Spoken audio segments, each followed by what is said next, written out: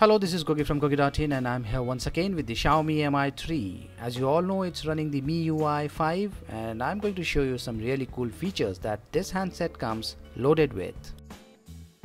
Let's start off with the lock screen. It might look similar to as seen on the other handset, but it's different. Double tap and you get the media player options without actually unlocking the phone. To edit the home screen, pinch using 2 fingers. You can also pinch using 3 fingers to create more home screens. There is no limit to the number of home screens you can create, but it's always better to keep it as less as possible. Now this is how you would move an application on many other handsets, but on MiUi it makes it even simpler. You can also move multiple applications from one home screen to the other home screen. It is just so simple. If the app icons are not properly aligned, just shake it and your work is done. You can create a folder and place all the related application in that folder for better management. Here is another way to edit the home screen. Just tap and hold. That's it. I'm going to create a folder. Tap Move Apps, then tap an app, and you will get a folder option here. Just tap it and just place the application inside that folder. You can keep adding related application inside this folder. You can also name the folder. Deleting a folder is pretty simple. Just tap and drag the folder to the top and you'll get the delete option. When the handset is in the lock mode, you can tap and hold the home button for some time. That will activate the LED flash. This is the torch light. Activating the torch light using this method is pretty handy without actually going through several processes. Press the power button to switch off. I have loaded multiple applications. Tap and hold the menu button. To get the list of apps that are currently running, tap and hold any application and move on top to remove that. Tap this button to close all these apps. In case you want to avoid closing these 2 apps, just tap and drag down. This will lock these apps. You see the lock icons there? Now if I press the clean button, it will close all of the apps except for the ones that are locked. To remove the lock, follow the same process. Just tap and drag it down and it will remove the lock. There are 3 different battery indicators. There is the graphical option. This is how it looks. The percentage option. You'll see the percentage here. And the top bar option. You'll get this bar on the top. To remove any application that you have installed, just tap and drag it on the top and you will get the uninstall option.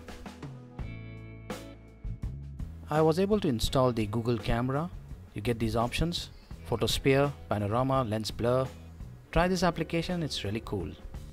There is one interesting feature in the default camera application. To use that option, make sure you switch to the advanced mode. And once you have switched to the advanced mode, in settings you will find this option here. It is the focus mode. There is autofocus, macro and manual focus. Manual focus is something that you usually don't find on smartphone cameras. And I must say this works pretty well. I have placed 2 objects at a distance just to give you an idea on how you can manually control the focusing. The next best thing about the MiUi are the themes. I have installed several themes and here is an interesting one, the Android L. This is how the next version of Android would look. This is just a theme running on KitKat.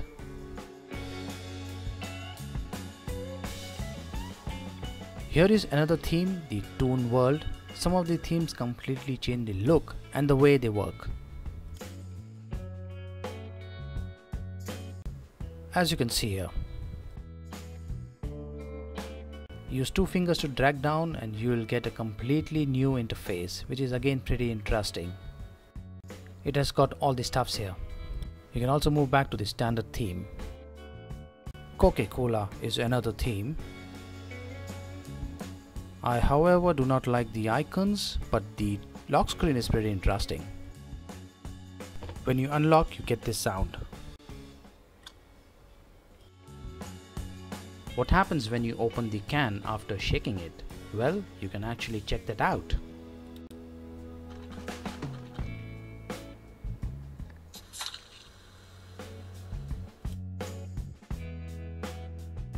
You can also set up the buttons the way you want. For example, the back button. Here are the several options you can choose from.